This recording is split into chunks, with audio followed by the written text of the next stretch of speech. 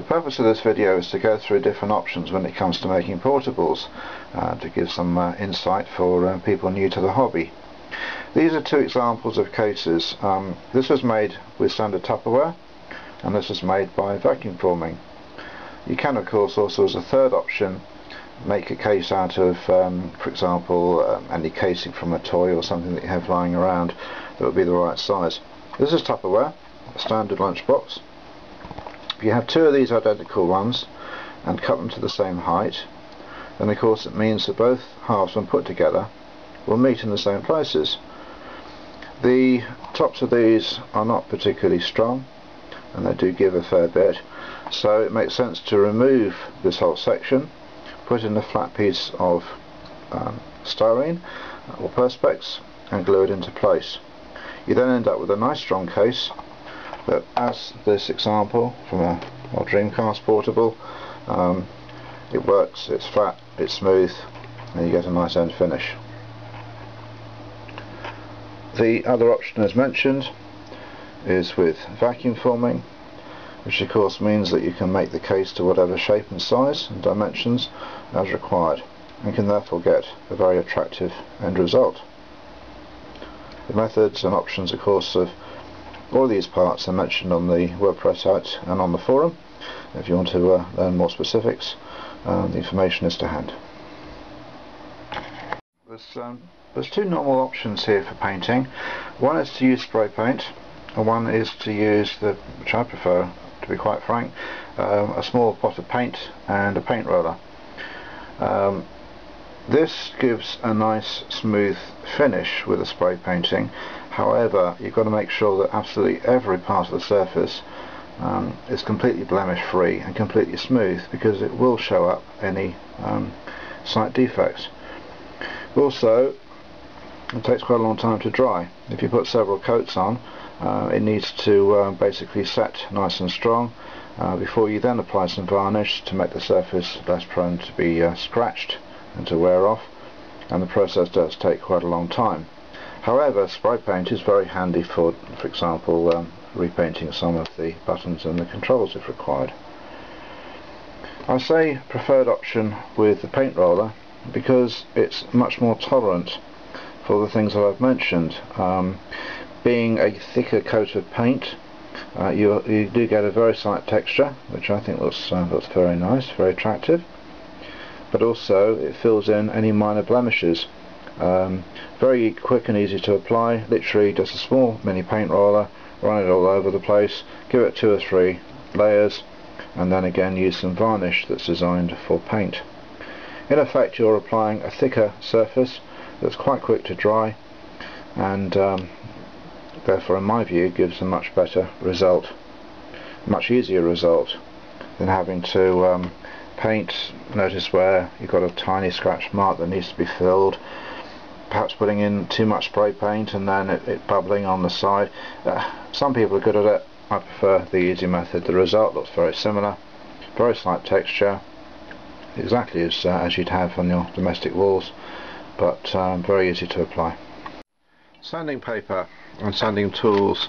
As mentioned, you can have the circular cutters, the sanding tools and that for the Dremel. That's great, but if you want to do a larger area, these sheets are ideal when you want to sand the bottom of a case to make sure it's all nice and flat. You see this had a fair bit of usage. You can get them in various thicknesses of grit. Good idea to start with a slightly thicker one, like a medium one, and then when it's reasonably correct, then go for a fine grain sand. And these sanding blocks, you can buy them very cheaply. Again, car boot sales, DIY stores, wherever. The reason that these are good is that they are bendable. You can make them into slightly different shapes, so if you wanted to sand non-flat surfaces, they're absolutely ideal. And also, because they have a bit of give, it means that you can sand something on the top, and it won't be expecting the surface to be completely flat as you've got here in order to do a sand. Even though it's a slight angle, it will still perform the sanding process. Again, this one's had a lot of usage. I've got a big box of these things, but you do find when you've been using them for a bit of time, like this one, but you actually end up with a very, very smooth, fine finish. So it's good for finishing work. Of course they arrive a fair bit rougher. These are indispensable, so they're very cheap items, but I really would suggest that you get some of these. So onto batteries. Don't bother with AA batteries or AAA batteries. They're very expensive to run and they're not much use in a portable. The only occasion you might want to use one as an alternative for the battery supply. NIMH batteries, rechargeable, but they don't last very long. They also discharge very quickly as well, by up to about 30% over the course of a week, and that's without even using them. So frankly, don't worry with those either. This is one I got off eBay in good faith that the Chinese supplier was selling me a 6 amp 12 volt supply. Well, they're not. They don't last very long, they're rubbish. Go for the lithium polymer or the Li-ion batteries. I like to use these Li-ion batteries. That's a standard generic Canon BP 911 or 915 battery. They're both the same. These can be nice generic, bought from China ones, work really, really well. They contain their own battery protection circuit up here inside, plus 2 of these batteries, which is what's inside here. Combined gives you your 7.4 volts, and typically a pack of that size will give you 2 amps. But of course you can link these together in parallel and get more amperage. Another example of the same battery, this has got 4 inside instead of the 2, otherwise it's the same principle. You could of course, however, just get more of these and attach them to the circuit in place. Make sure of course you're wiring them all exactly as they should be, and again there's another supporting video I did a while ago which illustrates how to do that. So these are the ones that I use as choice. They might be thicker, but they seem to be stable and reliable, and therefore I tend to use them. In order to do any case making you need a tool for doing hole cutting, and Dremel is a very good tool for doing that. It's got plenty of torque and it's a good quality, well made tool. I've used one or two unbadged ones, and even the first time I tried to cut some metal with one of them there was smoke coming out from the motor. Not particularly a good sign. Dremels are very good. The type you get doesn't really matter. Go for one that can take 15,000 RPM and also 30,000 RPM. You can go for fancier ones, but that's a good minimum. You also need various tools, attachments. These are sanding drums, which are fantastic for doing buttonholes and also for cutting along the sides of systems, and you can get them as a 12mm, as a 10, and also as a 6mm. So try and get all 3 sizes if you can. This is a good attachment. It's called a chuck, and it makes it very, very easy to put in new ends, as we've got down here, and different thicknesses to change them quite quickly and efficiently. You also need some cutting wheels like this, which are good for cutting through boards and cutting through metal, and some general ruffle sanding tools. You see these have had quite a lot of usage. I've got replacements, but frankly it's best to replace them when you need to. And you also need a variety of small drill bits. That's a 2mm one. I tend to suggest that people go for a 1mm, a 1.5, a 2mm, and if your Dremel can take it, a 3mm as well. That sort of covers most of the bases.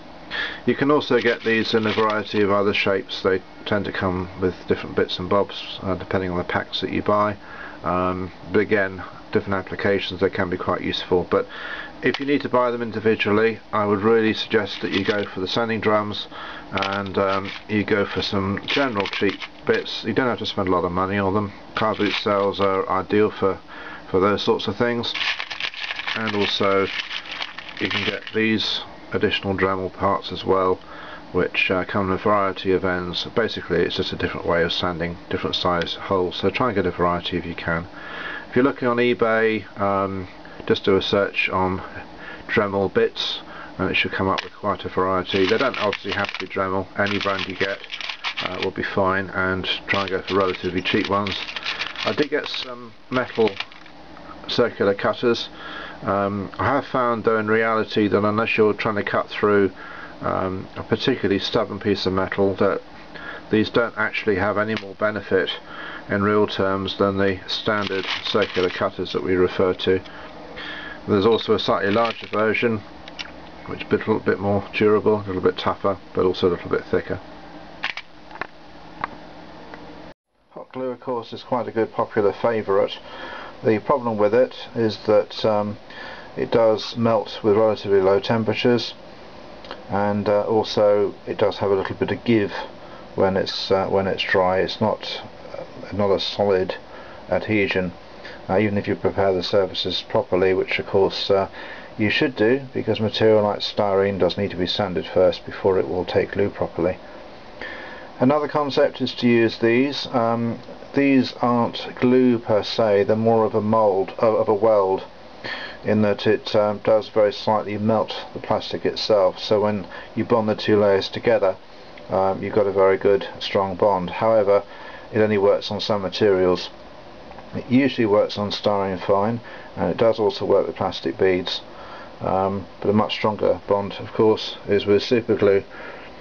Now this works well. I've been using it quite a bit. This is just one I bought off a car boot sale, very sort of cheap generic one, but it does the job very well for plastic, wood, cardboard, and it does the job.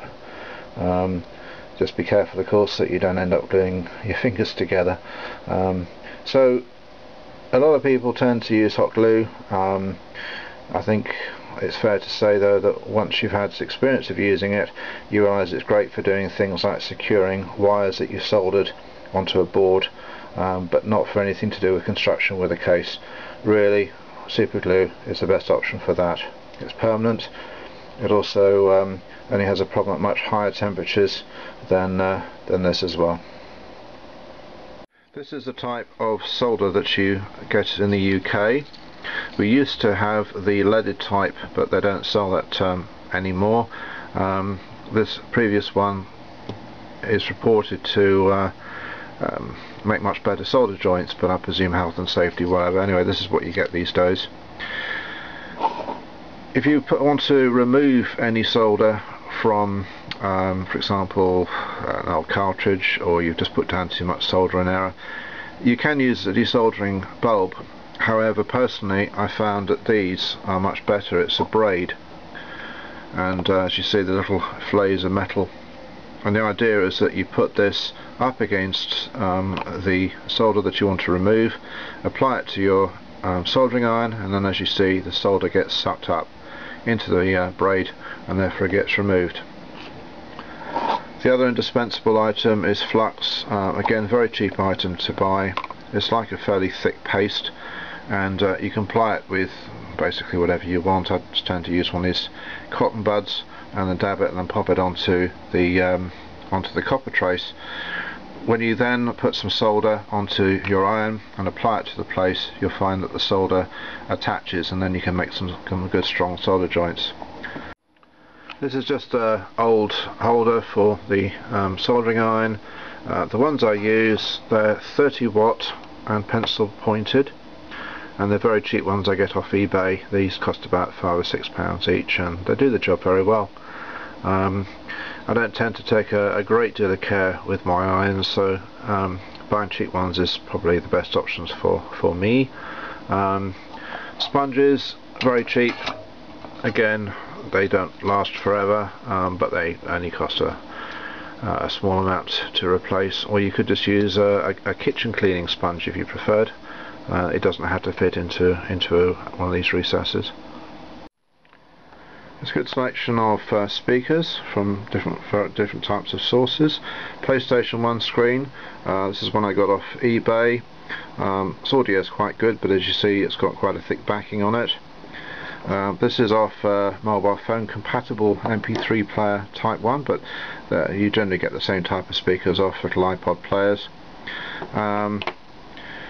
This one a little bit bigger, also a lot flatter.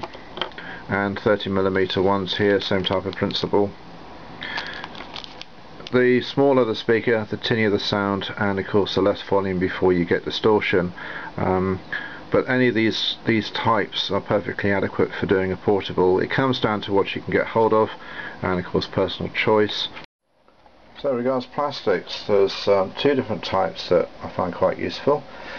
One is plastic card, which is also called styrene. This is 2mm thick, and it's ideal for doing vacuum forming, but also it's a very good general purpose plastic because it's strong, it's flat, and also if you score it, it's very easy to break, and consequently it makes it very easy to utilize, and it's very adaptable.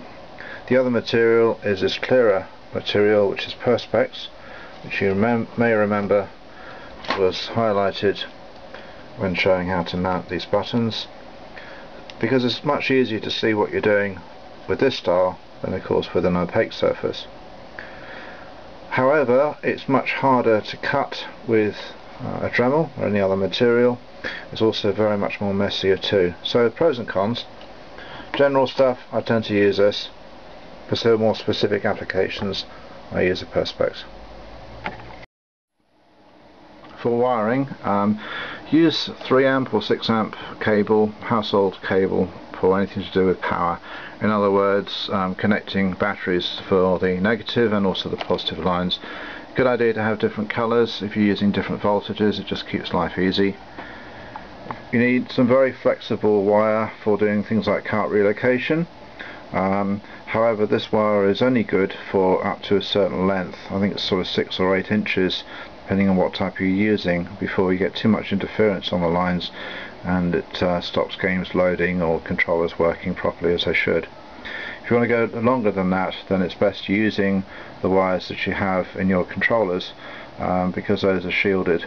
And a good example is within an existing project I'm working on, where I have a cable running this entire distance to get to the button controls.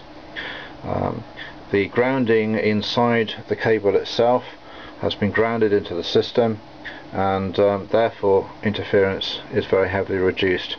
And this is precisely why you can run cables up to I think it's 100 meters before you get into problems, which is of course far better than the standard 6 or 8 inches that you have with unprotected wires like this.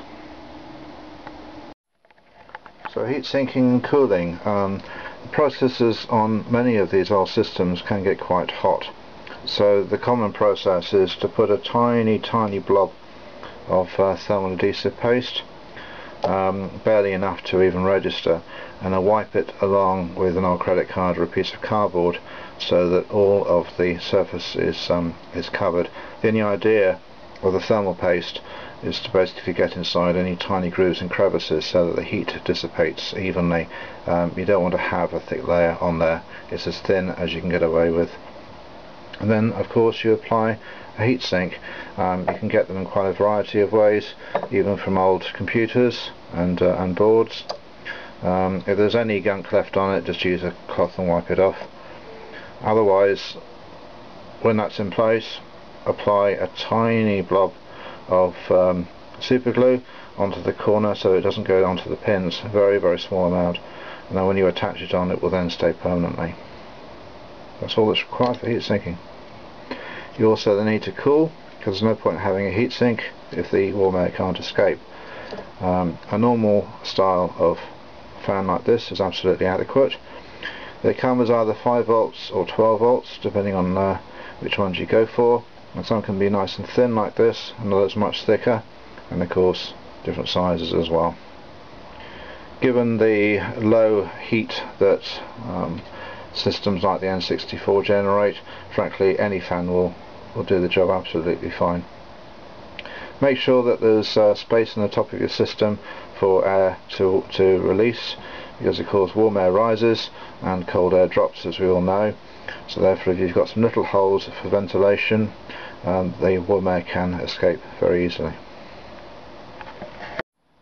People seem to find cart relocation one of the harder aspects to modding. So in order to make the process a little easier to perform. I tend to look at this in its most basic element. You've got the game cartridge port that would normally sit onto its corresponding pins. So all you're actually doing is to extend the distance by using wires. Up to 6 inches, perfectly adequate in most cases, and you're literally just connecting the correct pin to its place on the board. Now, one little technique which I find quite handy is to wire up one series of pins this way, and then when you turn it backwards you've then got full access to the other section and to these pins. It saves fiddling about with trying to work out what goes where. Once you've got the first pin wired into its correct position, then you can just carry along, do the rest of the row, and then, as mentioned, turn it over and do the other half. Keeps it very, very simple. On the N64 board, it doesn't matter if you wire to the front or to the back, because the pins, of course, have contact on both sides of the board. Not all systems will be easy to do that, but they will all allow you to wire onto either side, so it's really a case as to which is the most convenient for your application.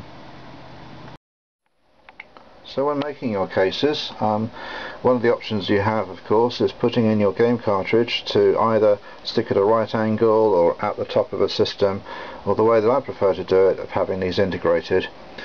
All you need to do for that is to make a suitable hole to accept the cartridge inside, a nice sort of carrier for it to go, and then a way of securing it in the back so that you can then push your game in properly and it stays in place as it should. Of course, that's not secure down here, which it would do with the pins, but it's just to illustrate that it can look very attractive when the cartridge is internal.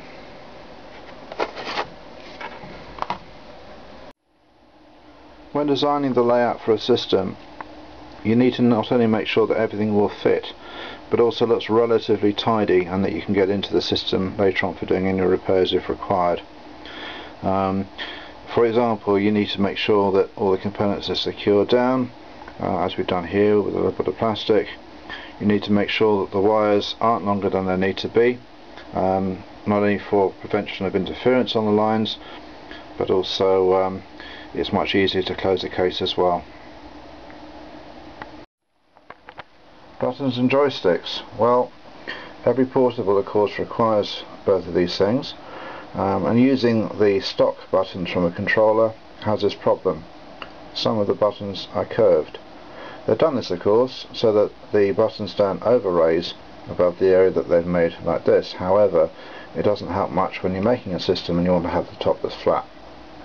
So, rather than having a button that's going to end up looking in that sort of shape, you can either use the style of this, which is a nice flat top. It's the macro pad or the super pad, or alternatively it's a very simple process to make your own buttons. In the example we have on this case, that's exactly what I've done. All that's required is cutting out some circles of the same size, sanding down the edges so that it's all smooth, and of course painting them, and then behind the area so the button doesn't come out, putting in a tack switch for the contact, and putting this onto a piece of cardboard that's very slightly bigger than the button itself. What this means, of course, is that you can personalise the buttons to be the size that you want. You can also colour them to whatever shade that you require, and they're also nice and flat. The joysticks, well, there's a few different options with those. Again, the style of the macro pad has this quite large but also very accurate joystick.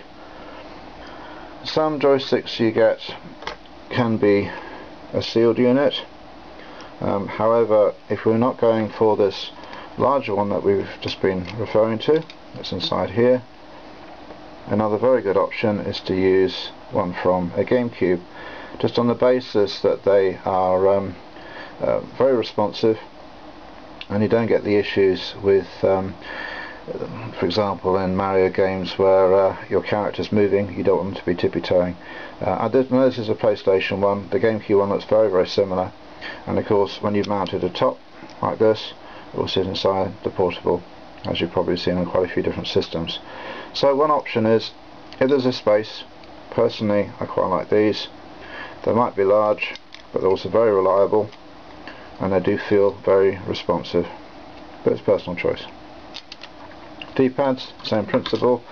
You can get them looking like this, which again was from the Mako pad.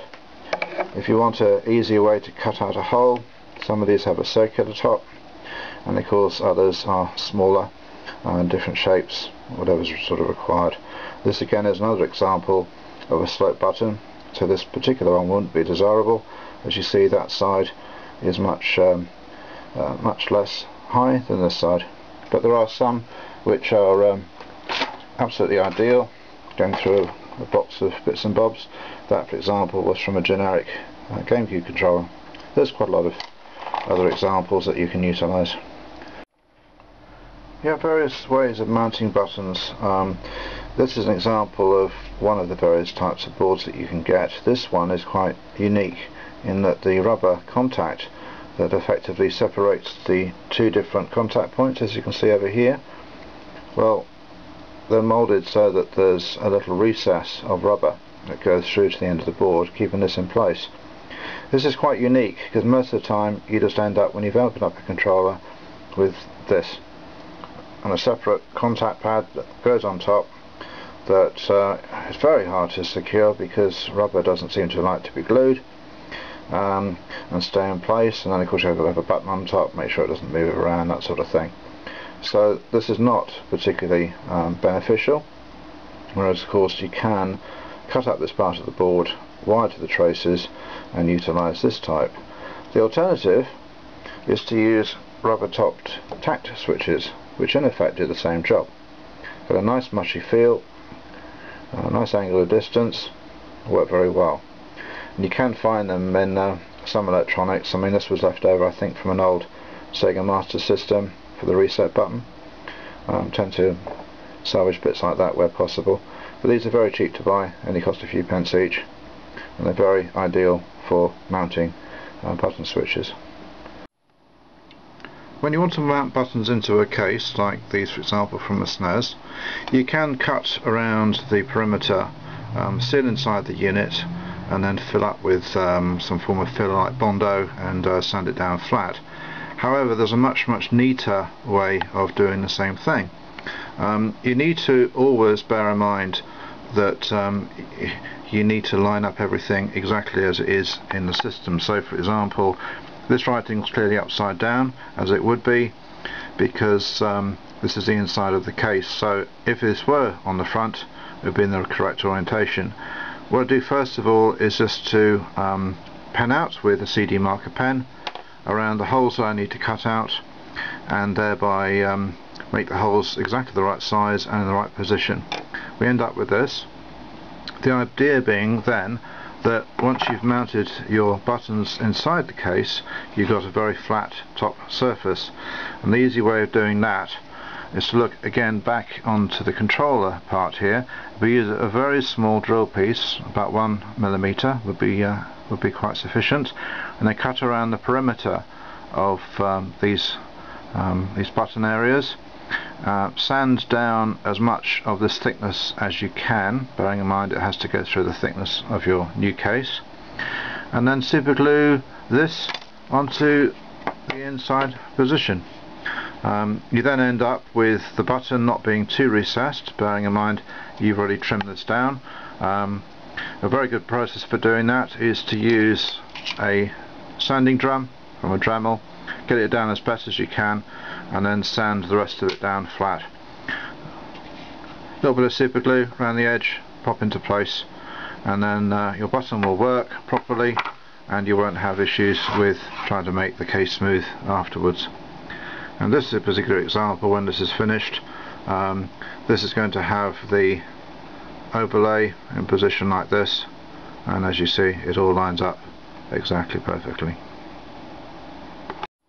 Here's where I've made a start. That's just been cut crudely out from the system, and the sanding block, you can see how close I've made the cut. So going to carry on finishing this off down here and then sand it down and glue it onto the case. and as a result it's cut so close to the edge that any closer than that and the thing would fall apart. All buttons have these little extra ridges that keep the button in place underneath the case. You can see them quite clearly here.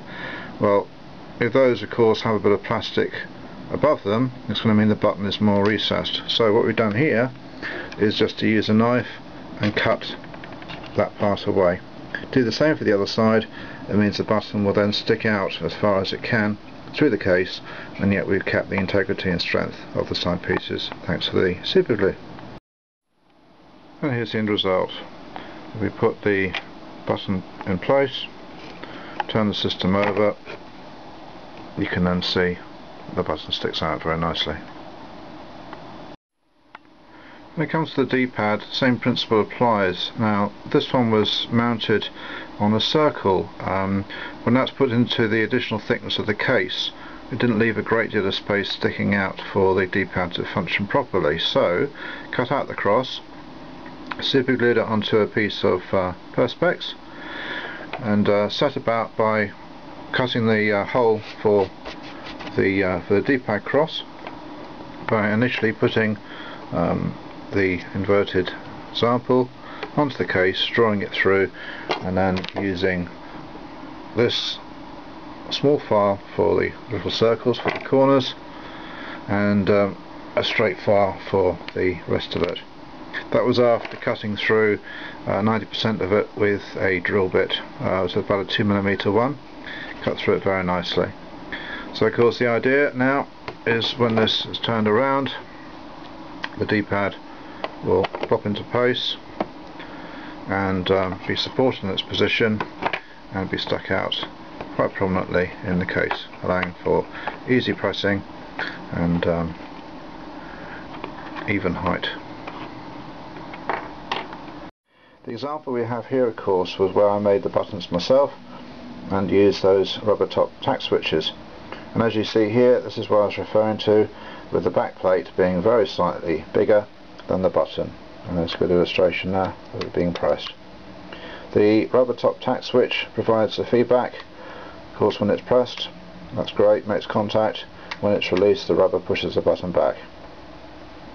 This is a piece of clear perspex that was just made to fit, and held in position by a series of plastic beads. I mean, any type of spacing would be fine of course.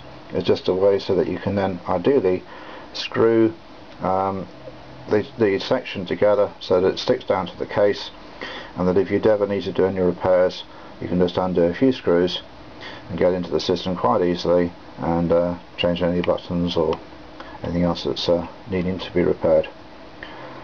Joystick, well, this particular type I've been talking about has a nice plastic rim around it, which of course you can then just super glue into place. D-pad, same principle, 4 tack buttons, spacers, and again screw down into position. Again, when you press it, as you see, you get good contact, feels nice and positive, and when you release, the D-pad goes back into position.